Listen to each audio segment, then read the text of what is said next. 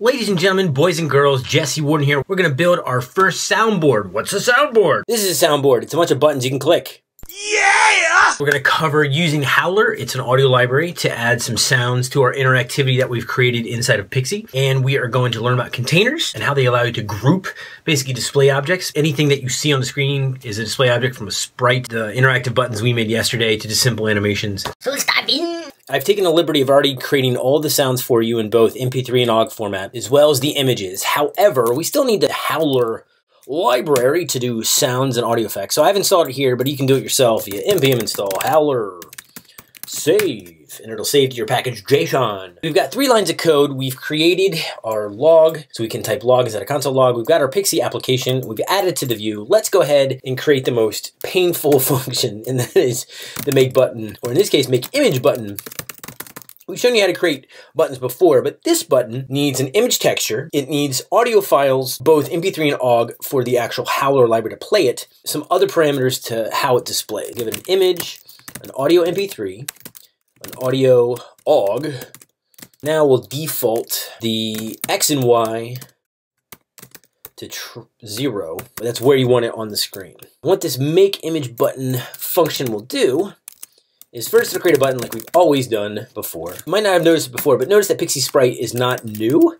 It actually uses a factory function to create from image. A lot of things in Pixi are new. You're actually creating new instances, but this particular one gives you a button via a factory function, so there's no new here to do that. It's confusing. You'll just end up memorizing it or abstracting it.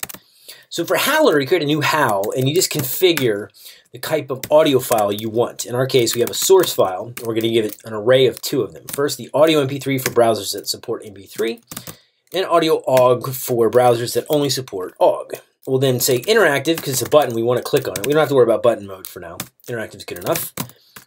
And we'll do our pointer down like before, so when you click down on it, it actually happens.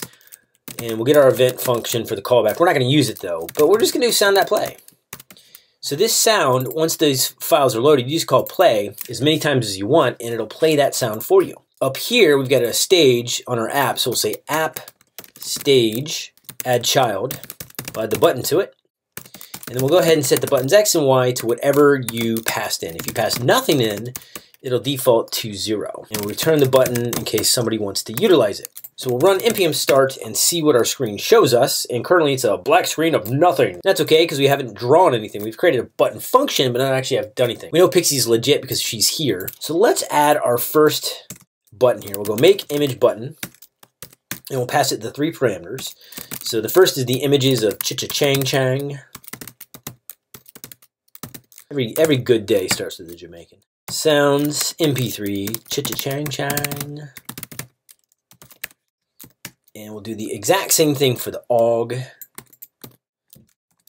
OGG, get rid of the trailing comma here. We're not going to specify an X and Y. We're just going to let it default to 0. Hit save. It'll reload our browser down here. We'll go back and we'll see, hey, what do you know? Cha-cha-chang-chang. And every time you click, he says, cha-cha-chang-chang. Cha-cha-chang-chang. So that is your first button, and the rest are created in much the same way. Let's copy and paste our second one.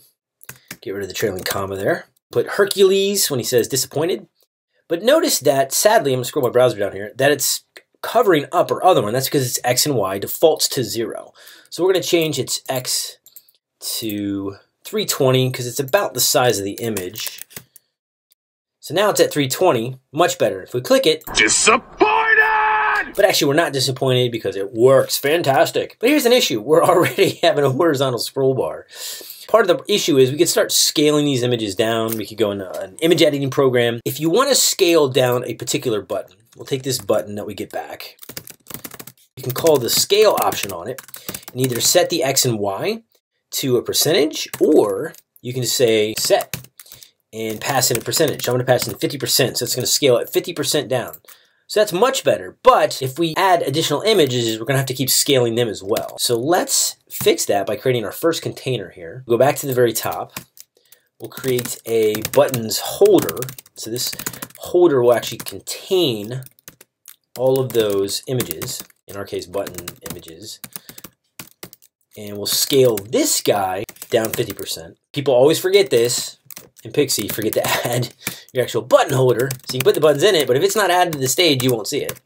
So we'll add that, and then we'll change our app stage here to buttons holder. So now we're going to add all of our buttons. Every time we call make image button, it's going to add there. We've only created 2 right now, and they're all going to be in the buttons holder.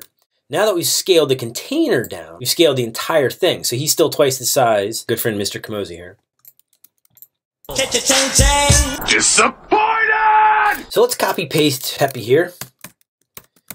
And we added him, he's on top. So now we're gonna have to increase his Y because he's way too high. So we'll say 0 for his X. And let's do 370 for the Y. It's about how big the image is. Okay, he's down there. He's got some black borders on his side. So we're actually gonna rip those off by using a negative X. So you don't always have to be positive. You can do negative X's as well, make him move even farther left off screen. So now he's aligned a little bit better there. All right. So add the rest with some minor tweaks. We got Cable Guy. Get her done. We got Ash. Groovy. But it's not quite that easy to catch the King of Thieves. You gotta have 2 Bruce Campbells, of course. What? Yeah! And 2 Little Johns. That, ladies and gentlemen, is how you create a soundboard. You can create many different buttons, link them to play sounds from Howler, which is a library that loads MP3 and OGG files to play them. It does a lot more things. We're just using the simple functionality. And you can scale both images and buttons that you load in, as well as putting everything inside of a container and just simply scaling that for the button. But you can also scale individual containers as well.